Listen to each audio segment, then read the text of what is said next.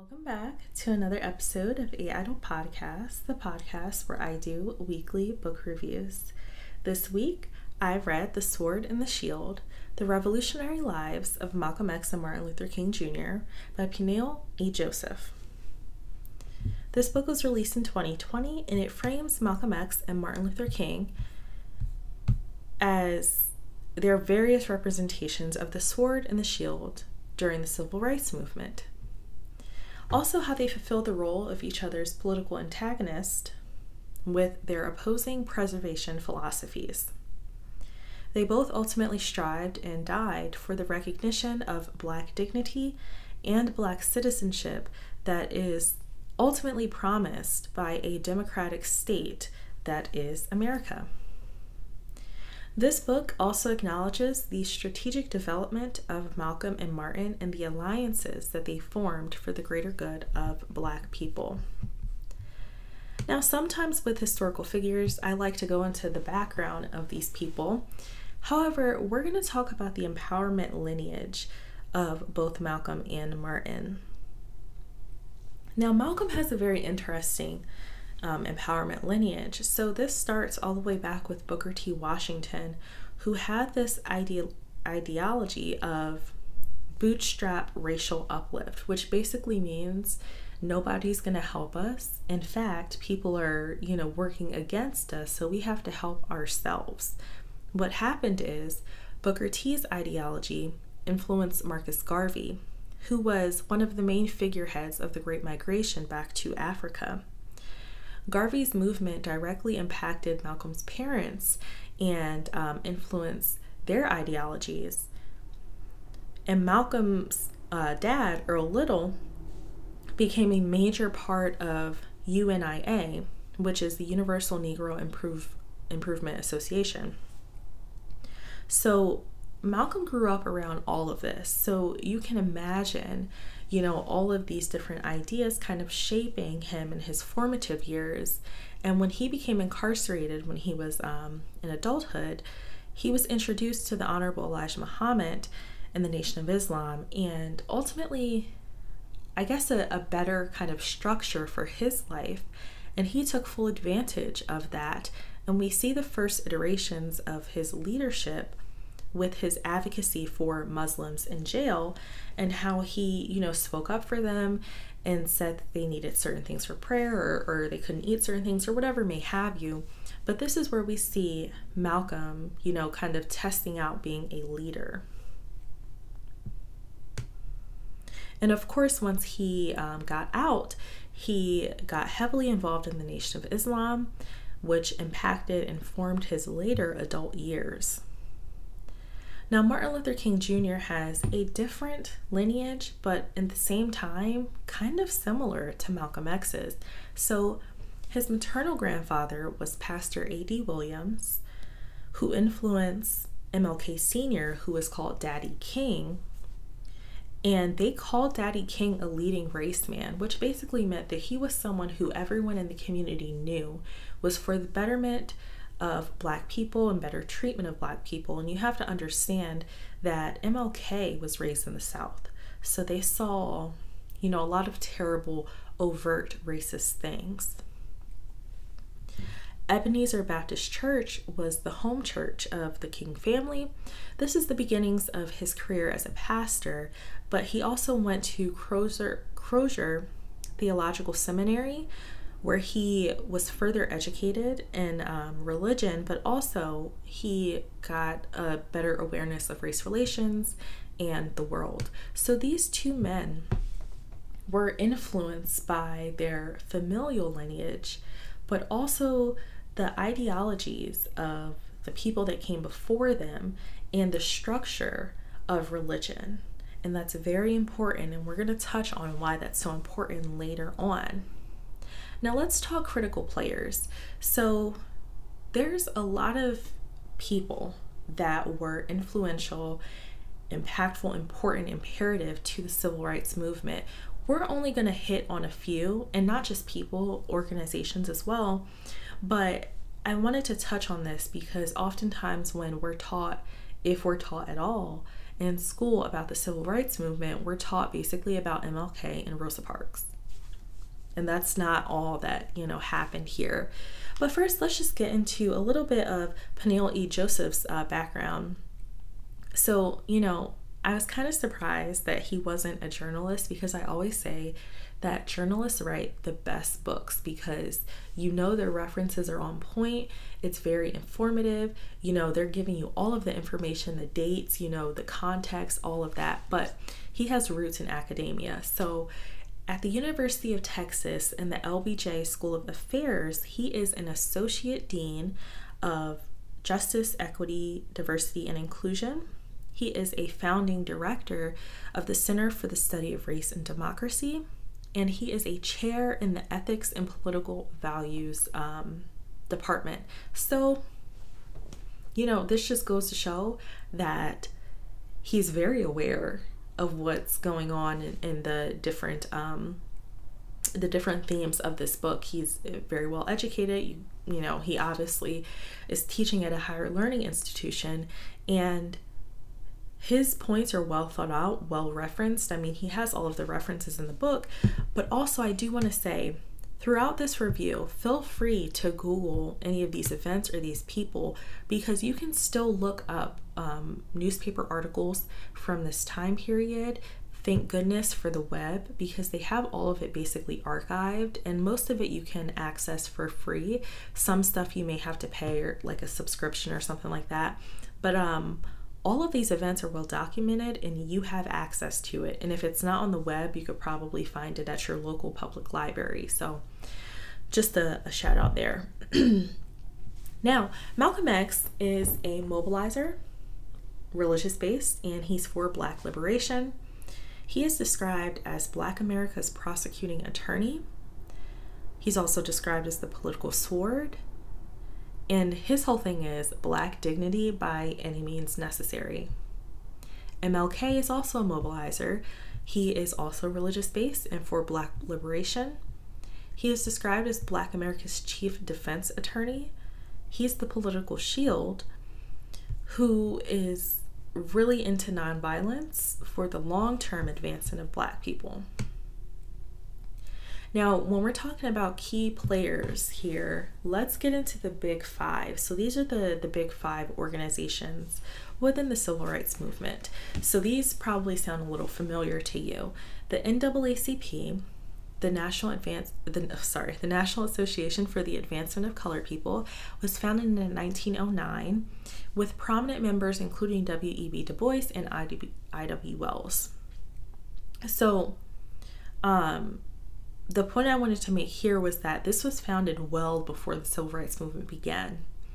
Same with CORE, which is the Congress of Racial Equality, which was founded in 1942. The Urban League, which provided assistance to Black people, was founded in 1911. These organizations were already there, and they were already providing Black people with access to a greater movement that they didn't know existed at that time. But we do have SNCC and SCLC. Now SNCC, the Student Nonviolent Coordinating Committee, was founded in 1960, and they really focused on organizing sit-ins and freedom rides.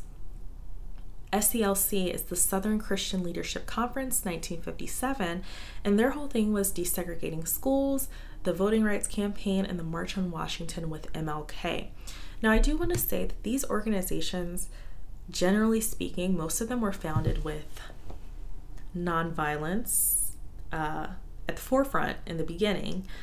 We'll see towards the end of Malcolm and Martin's deaths that this kind of changes slightly for some of them.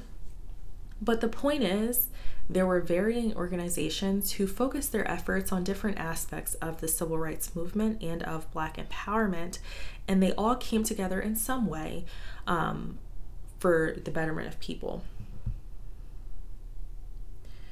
Another key player is the Poor People's Campaign in 1968. This was MLK's attempt to connect economic and racial justice. Now, most of his final days were dedicated to planning the Poor People's March on Washington. And this is where we see that change that people don't often talk about when it comes to MLK. I wonder why.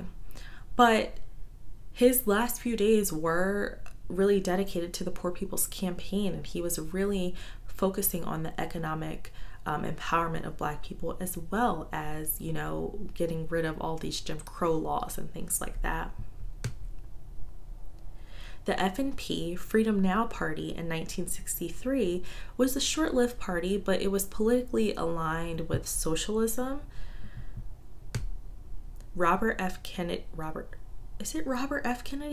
Bobby Kennedy was the Attorney General from 61 to 64, and he was more so the presidential contact for MLK when his brother JFK was president from 61 to 63 until he was assassinated.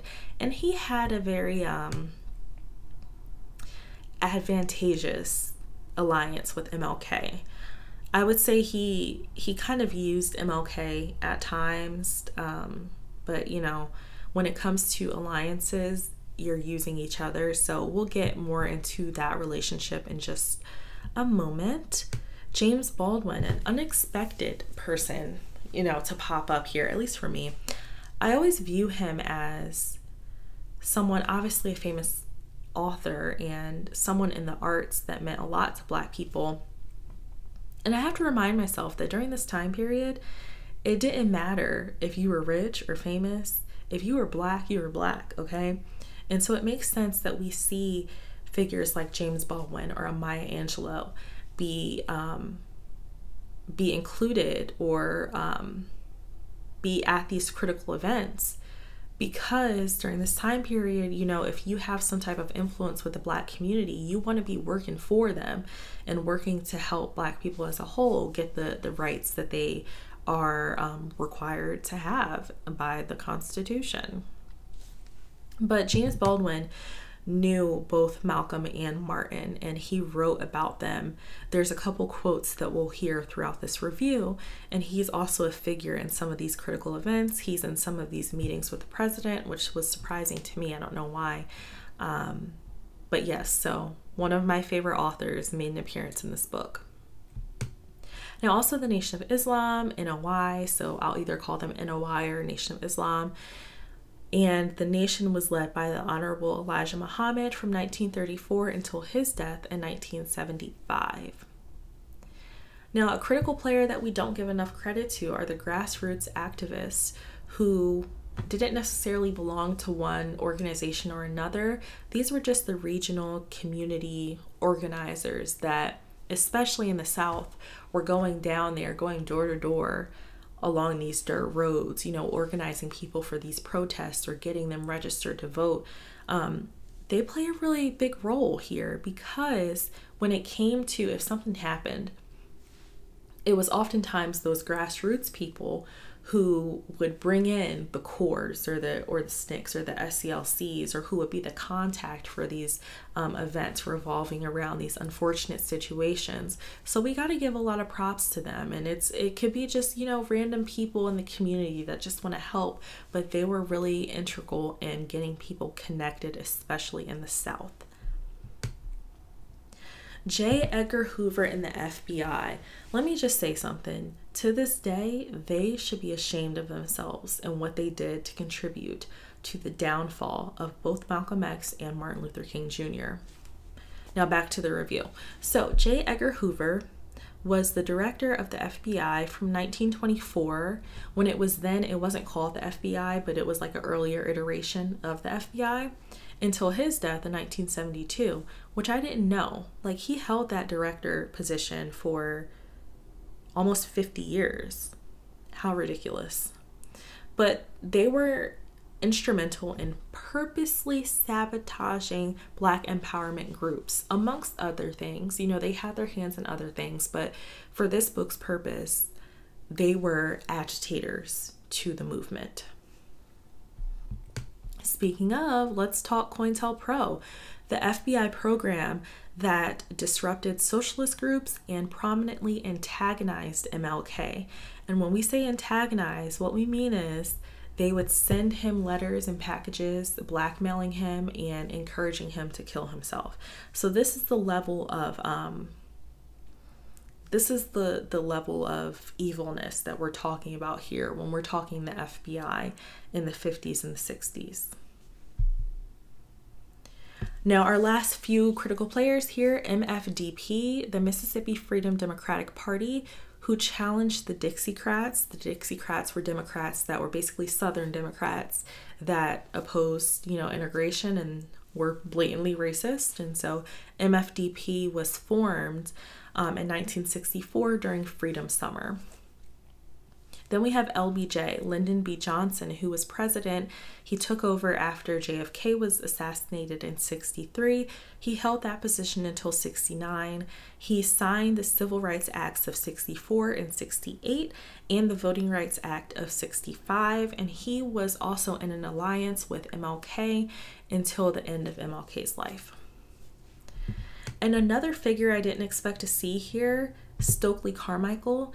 For whatever reason in my mind, I associate him more with the Black Panthers, and I never really have associated the Black Panthers with the civil rights movement or with Malcolm and Martin at all, but there was some overlap there. So Stokely was actually a member of SNCC before he became a Black Panther in 1968, and he was the originator of Black Power, of that saying. Now, critical events. So we talked about the players. Let's talk about the events that either mobilized change or served as a catalyst or an inspiration to people, or, served as basically movement in the right direction of the movement in general. Now let's talk Bloody Sunday.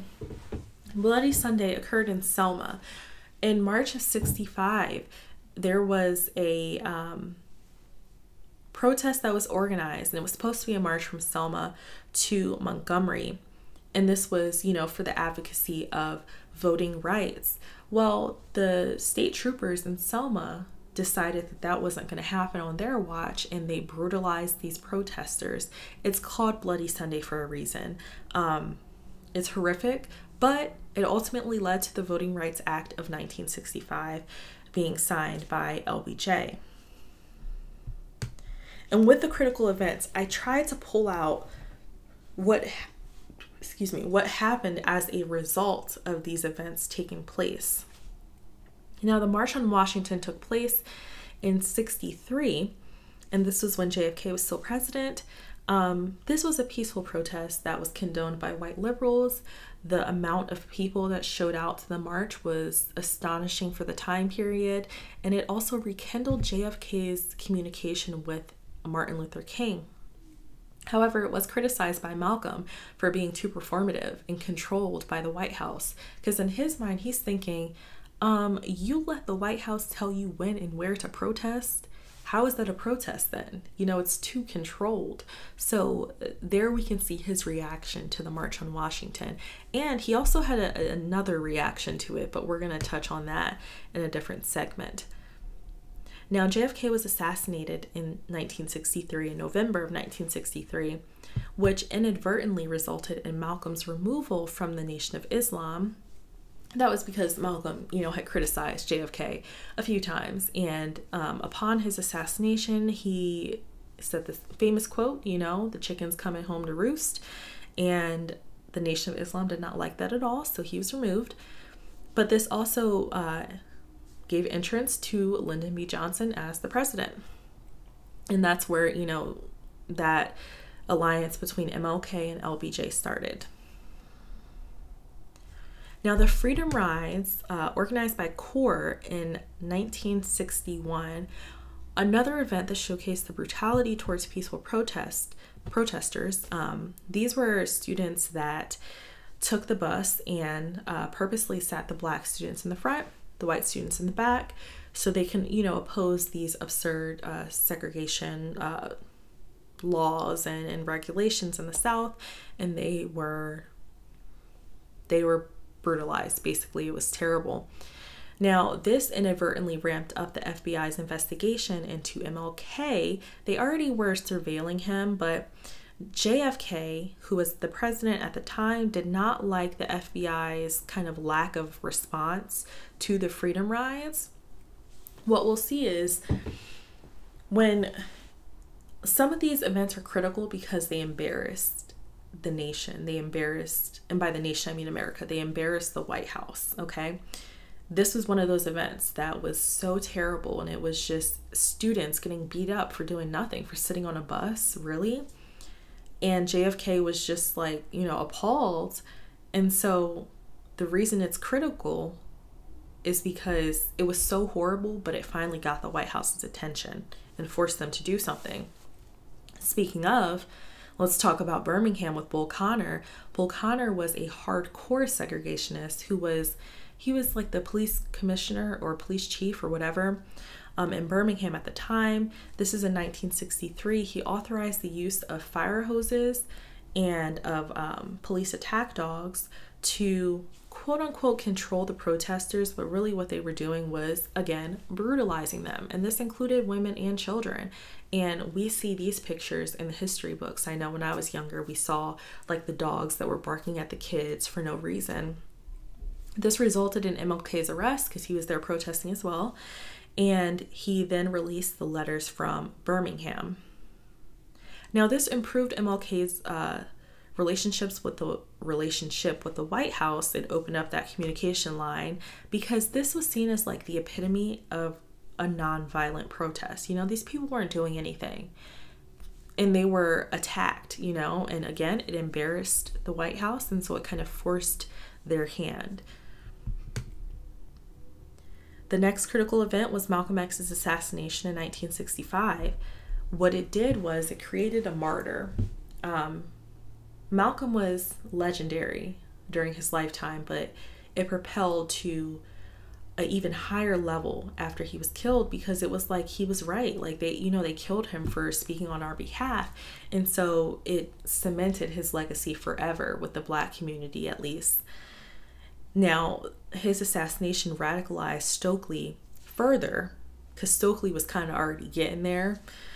And it also radicalized King. Now, when I say radicalized from MLK, I'm not talking about him taking a 180, but I'm talking about some of his, his ideologies kind of started shifting towards the direction of Malcolm.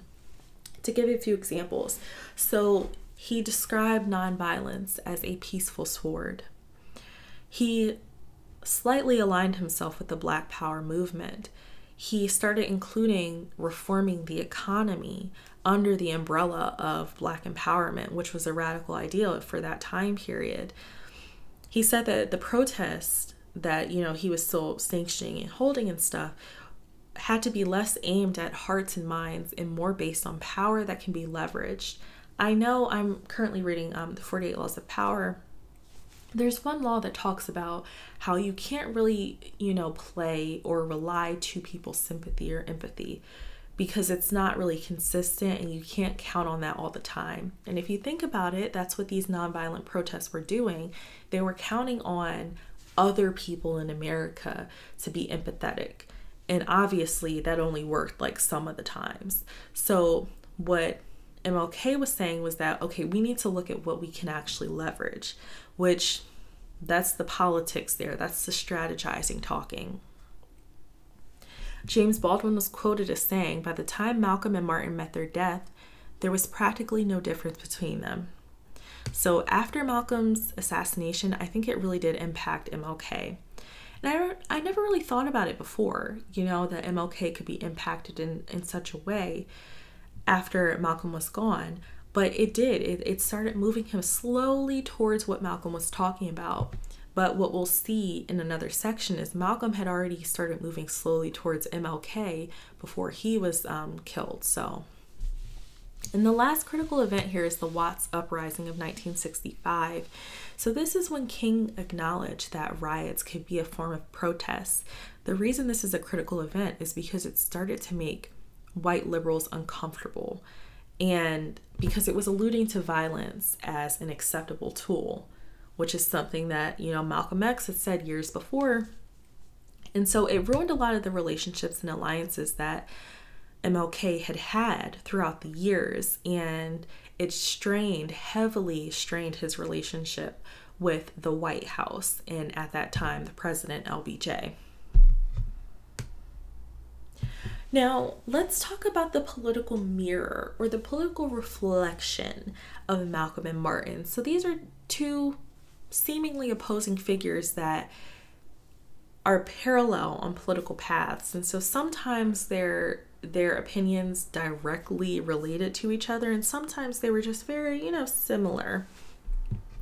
So let's start with talking about the Afro-Asiatic and Indochina events that had happened directly before the Civil Rights Movement in America, and this involved the English and the French removal from these areas. So between 1946 and 1954 was the First Indochina War.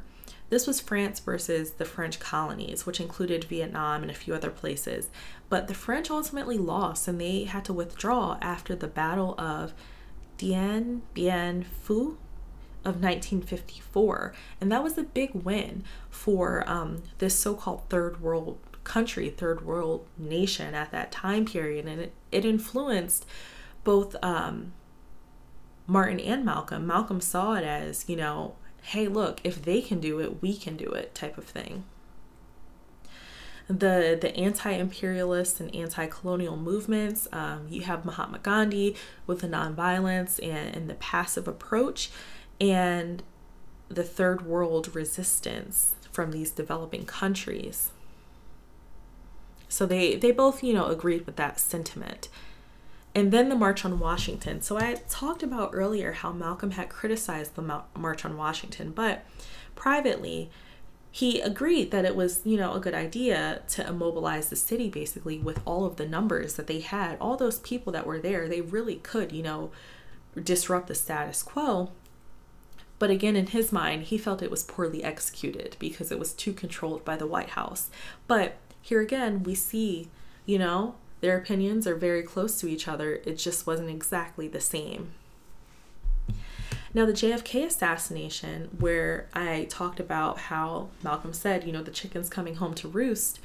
Well, MLK delivered similar sentiments towards the end of his life, but he delivered it with like a peace motif. Basically, they both kind of had an understanding that that was the culmination of the violence in America. For them, they had seen their friends and fellow protesters and just Black people in general being brutalized throughout the country. And so obviously, if you're a Black person during this time period, America is violent. So why would it be any surprise that a president could be assassinated, So that was kind of the sentiment that both of them had. And this is kind of in conjunction with the war in Vietnam. So there was this general anti-war rhetoric going with both of them. Malcolm was like, why would you fight for a country that hates you? And honestly, that statement makes so much sense. I was recently rewatching Lovecraft Country, the HBO series, and one of the main characters, he's a Black man, he came back from serving in Vietnam, and he came back to, the same segregated nonsense.